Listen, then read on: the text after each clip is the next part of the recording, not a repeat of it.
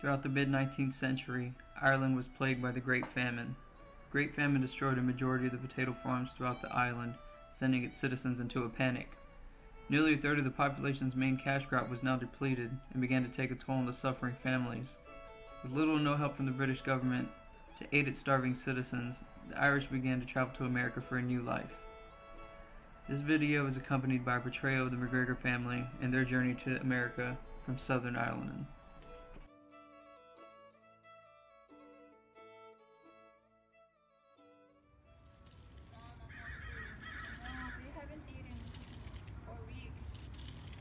So hungry. Dad, this sucks. This potato tree doesn't work. The potato tree is great. It's the ground that is bad. The whole ground in Ireland is now inefficient in growing potatoes, which is our livelihood.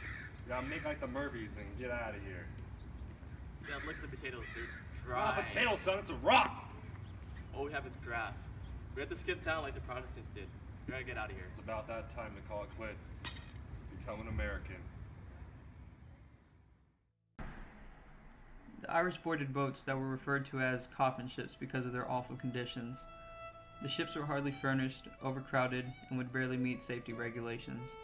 The owners of the ships would pack the minimum amounts of water and food that were required by law just to save money. Due to the terrible conditions, the mortality rate of the passengers on the ships would range between 30 and 40%. Keep in mind that these voyages would last anywhere from a couple of weeks up to 3 months. Now that we have that covered, let's check back in with the McGregor family.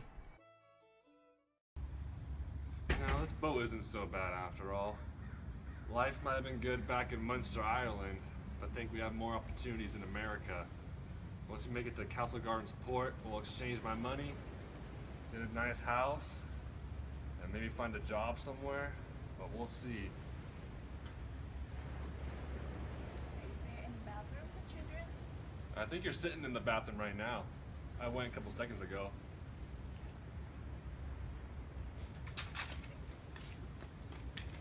Dad, something bad happened. What happened to you? I was eating my potatoes. A bunch of guys came to beat me up. They took everything I had, all my wages. Hey, I raised no wussy. I'm sorry, Dad. You gotta join a gang or something, you gotta buck up. I'll try to work it out. Alright, don't disgrace his family name, the McGregors. Mom, I don't feel so good. The Irish immigrants would take their first steps on American soil at the Castle Garden port in New York City. After leaving the ships, the passengers had to pass a mandatory medical evaluation before signing the necessary documents to become an American citizen. Traveling arrangements and currency exchanges were also handled at the port. Unfortunately for the Irish, Americans would capitalize on their unfamiliarity and were sold tickets to incorrect destinations and were also shorted money during exchanges. Let's see how the McGregors are doing.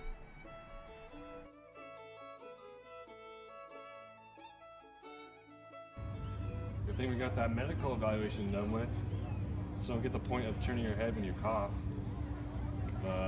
You know, you should see a doctor soon for your arm there, son. You guys rubbing some dirt on it really didn't help too much. Your concussion a little bit better? Thinking straight? Speaking English? Alright, we're good. What about you, daughter? Not feeling better at all? Alright, we gotta see that doctor and figure this out. Once we make the currency exchange, I'll have my Irish money exchanged for good old American cash, and we'll be on our way. Yeehaw!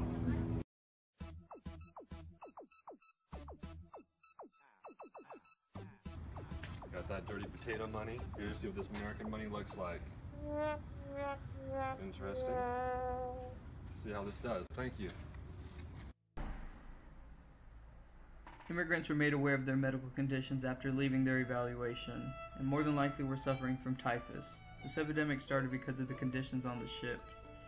Luckily for the Irish immigrants who came later, typhus was somewhat under control, but still had a mortality rate of 11%. The living facilities weren't that much different from the ships. Most of the poor immigrants settled in the 5 Points Lower Manhattan district in crowded tenements. These slums were notorious for their diseases, prostitution, unemployment, and violent crimes. Let's check back in with the McGregors. Good thing we saw a doctor and found out you have typhus. Good luck surviving. It's a 10% survival rate. You might be able to do it. Your arm will heal too. We'll see. Yeah, it's too bad we got screwed over. I don't know how much this is worth, but not enough to really see the doctor and get treatment. At least they told us where to live next, the 5 Points Lower Manhattan district. Should be able to find a nice little slum over there, make a living. We'll see what happens. America. Nearly 43% of all Irish employed in New York City worked as unskilled laborers or domestic servants. These were among the lowest paying jobs in New York City at the time, and usually would pay no more than $10 to $15 a week.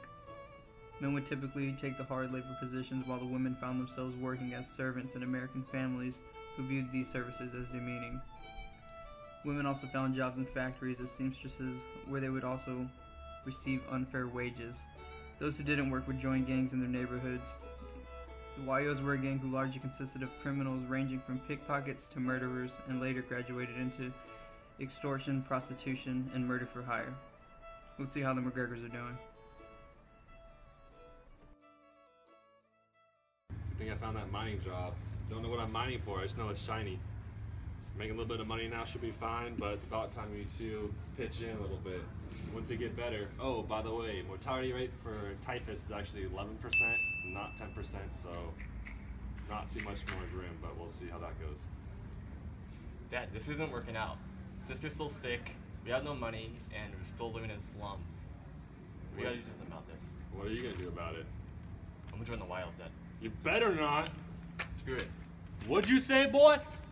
Don't worry, you're gonna be feeling better soon. Once you do, some women around the neighborhood said they're gonna put us in a good word for us in the factory, so...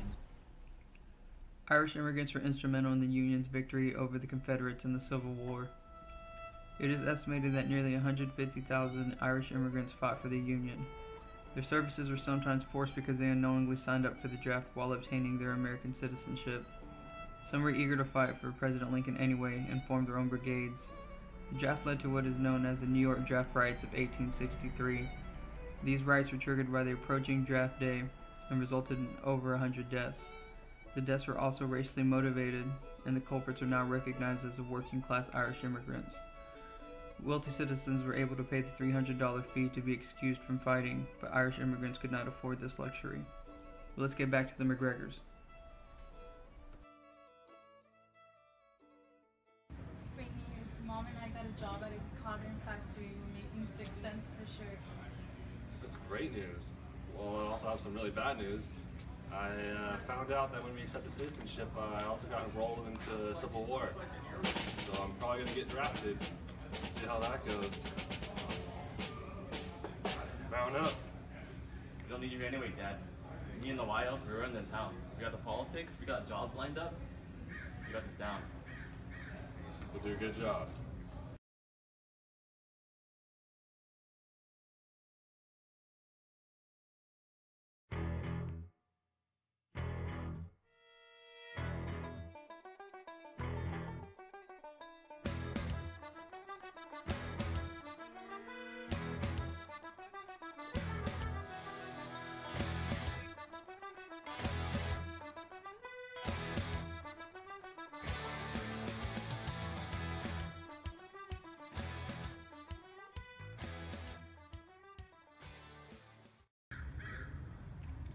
These Southerners are ruthless.